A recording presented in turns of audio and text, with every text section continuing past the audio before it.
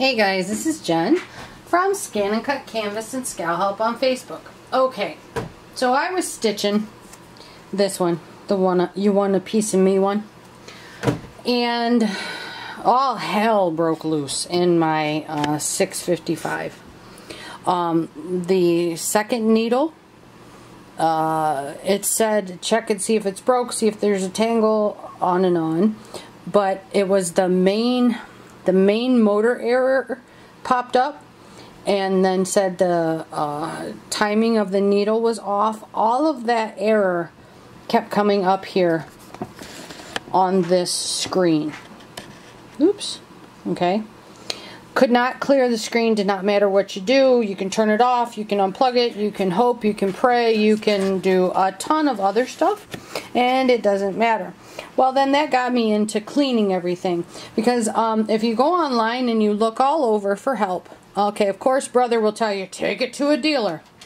I don't want to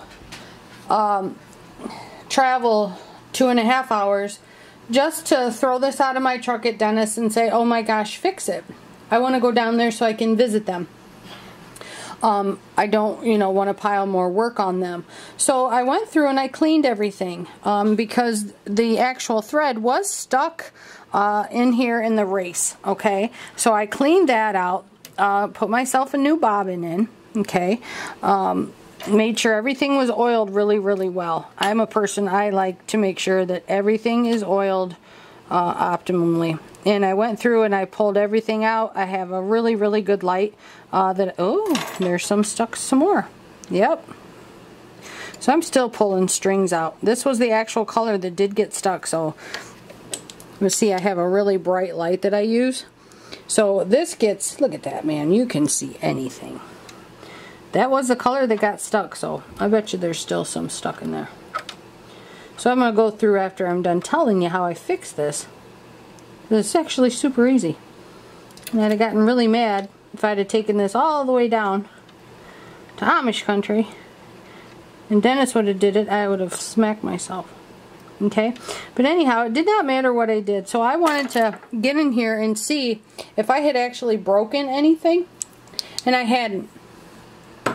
So I inspected all of this really cool stuff and some other stuff just to make sure things looked okay. But this little bar right here was all the way down and it was stuck. Yeah, you can try to move it a little bit, but I don't recommend that, because what you can do is you can actually mess up the timing of your machine. Big no-no. Don't ever do that, okay?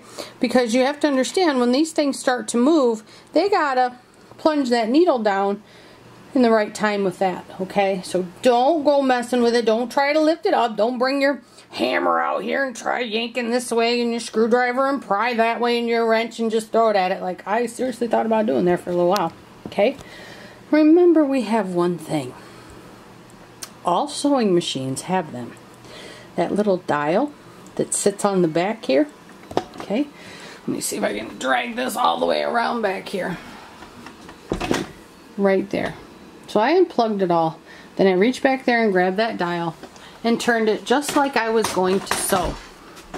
And made sure that I did it in the right way. Okay, because you can only go one way. Technically, you should only go one way. I turned it, and at first it was kind of stiff, but as I moved it, then it just went free.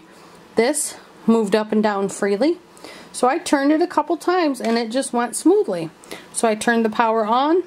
Lo and behold, we're back to the natural screen. So I'm going to put everything back like it was. I'm going to put this front face back on here, okay?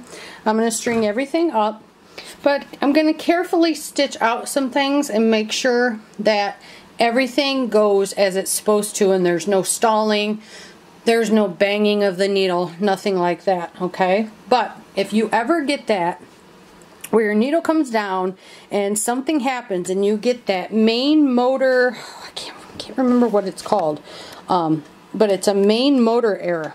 It'll come up on the screen and you will not be able to advance through there no matter what you do.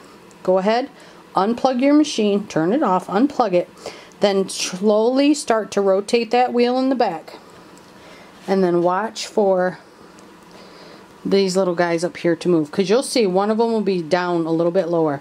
When that starts to move, you'll be free and clear, and that will clear that error message for you. Okay, yes, I did look all over the internet for some type of help. There is none up here, but this is the way that I found to clear it that works, and it's safe, and you're not damaging your machine.